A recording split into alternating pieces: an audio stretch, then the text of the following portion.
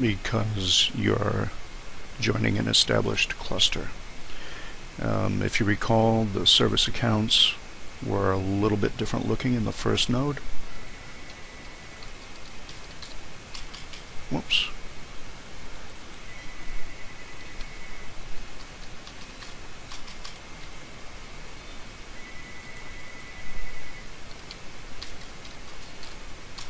This is just the same administrative password in every one of these positions.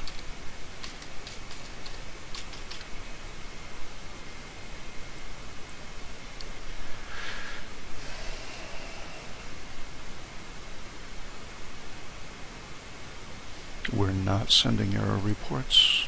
We're not really concerned about it. It's not a real production setup. Did another rule check. Go ahead and install. And again, this is the slow part of the install, and I'll pick it up when it's done.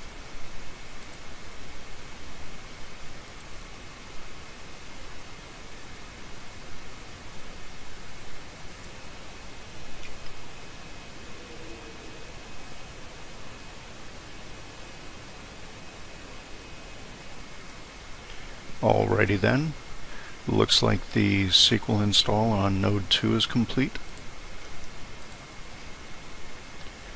Let's close it up.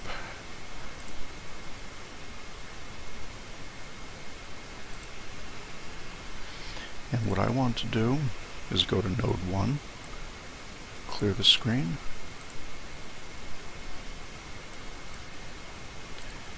okay, we've got failover cluster manager. Check it out, folks. We've got node 1 and node 2 with our very nicely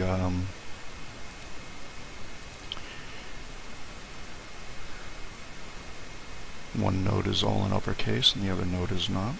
Oh well. A plus DTC is offline.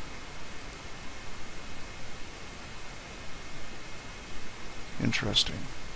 Well, let me restart this and see if it comes up just fine. Actually, it says that this is failed. What I am going to do is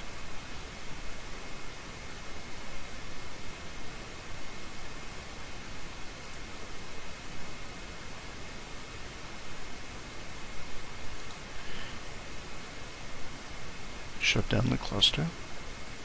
Yes.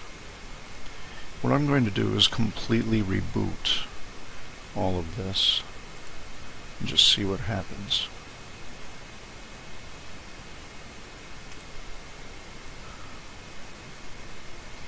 I'm just going to reboot all of these and see what's what.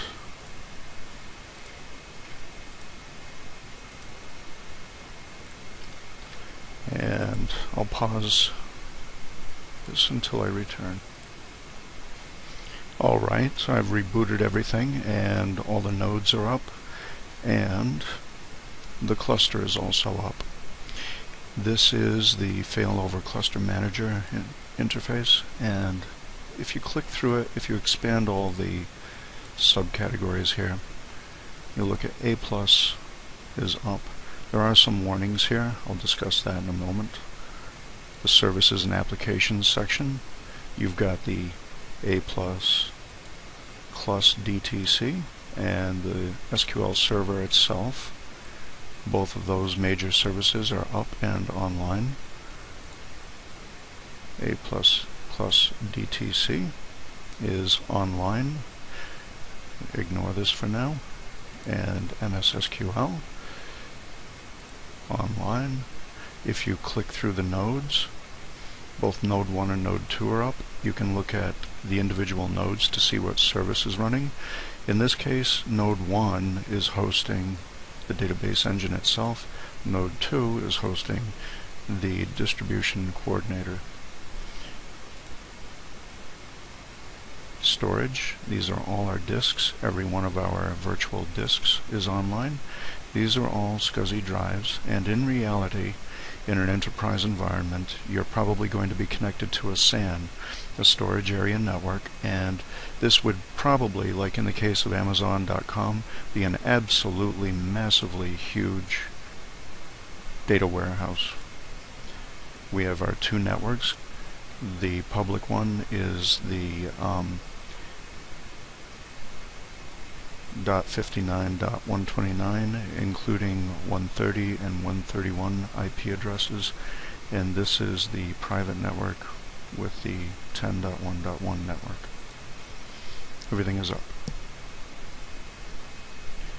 Okay, there are two things I'm going to show you related to just general server maintenance. We want to set the passwords, just for our convenience here, to be permanent and never changing, so we're going to open Active Directory users and computers.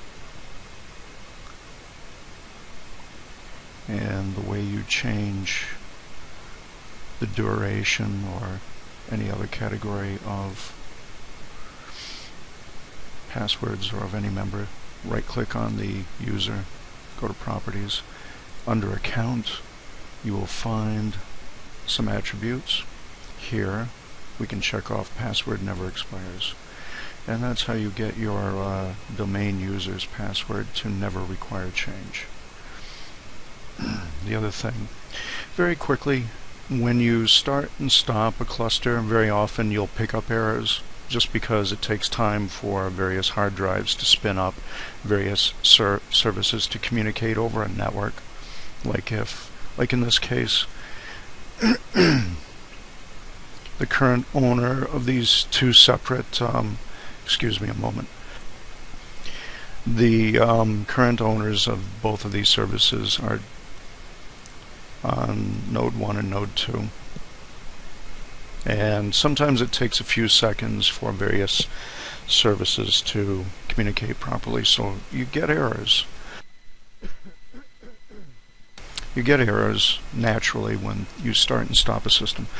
All kinds of goofy little errors, and they're not really necessarily significant. So I'm going to show you how to get rid of those errors. And there's something built into Windows called an event viewer that you use to analyze log files.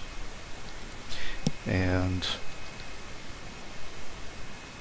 if you invoke the event viewer, you can then open up those log files and clear them from errors. Go under Windows Logs, Application, highlight it, right click, Clear Log.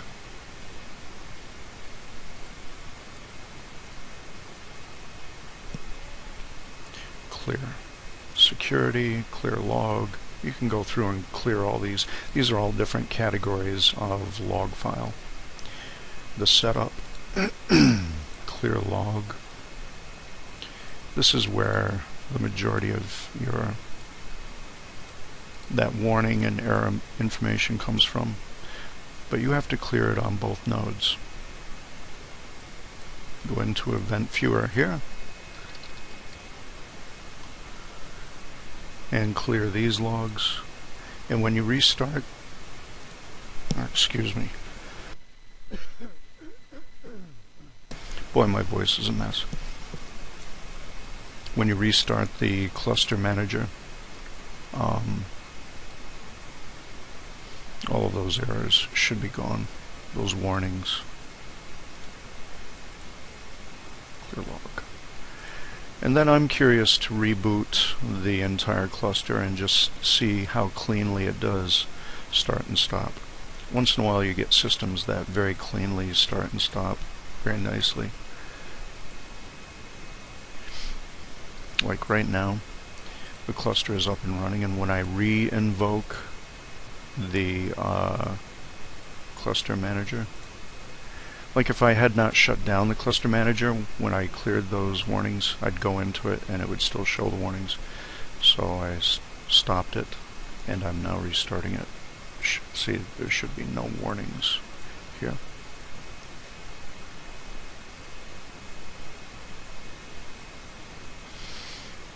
Recent cluster events, nothing happening here, move along. Okay, what this is telling me is it's operating.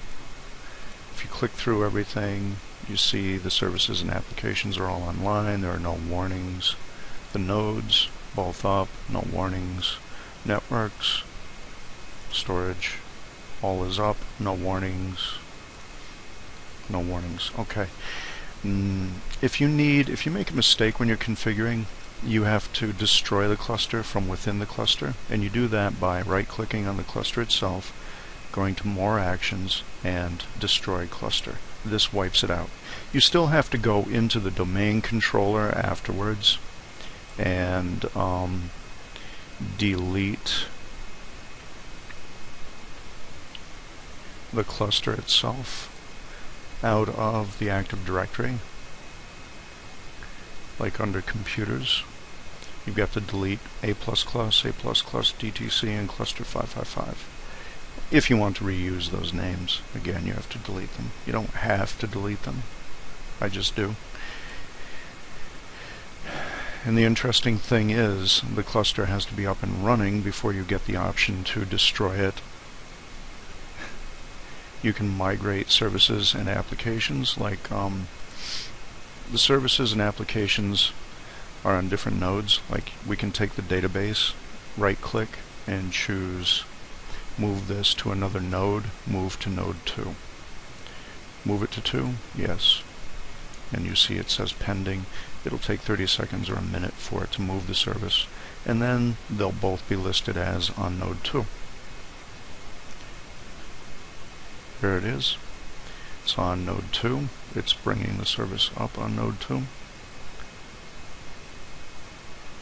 And now if we click on node 1, there is nothing there. And if we go to node 2, both of the services are there. It is taking a moment for MS SQL Server to come up.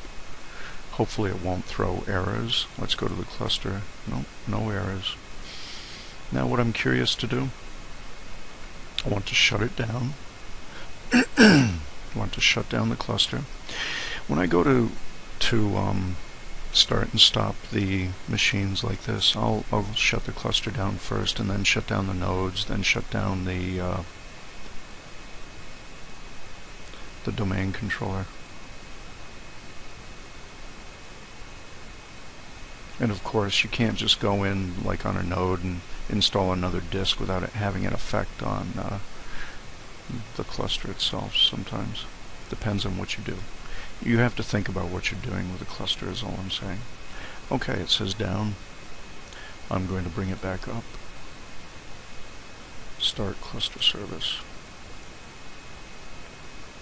And see if it comes up clean. Waiting for the cluster to achieve quorum.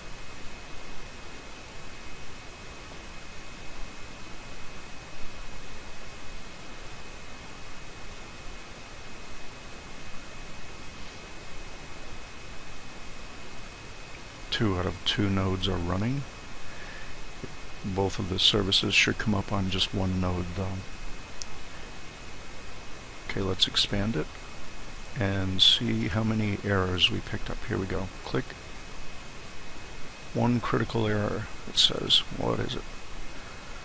It says the cluster service is shutting down because quorum was lost. This could be due to loss of network connectivity. That was during the last few moments of the shutdown. It just didn't communicate cleanly as it shut down somehow. So again, you can go into the event viewer and clear all the warnings out, and there would be no warning here at all. It came up without any kind of a warning whatsoever. The services are on node 1 or 2. You can right click and go to properties, and you can choose to have a preferred node run a specific service. And there are various other qualities that you can invoke also. Maximum failures in the specified period. A period is how long? 6 hours. Specify the number of times the cluster service will attempt to restart or fail over the service or application in a specified time period. All kinds of cool stuff to get familiar with here.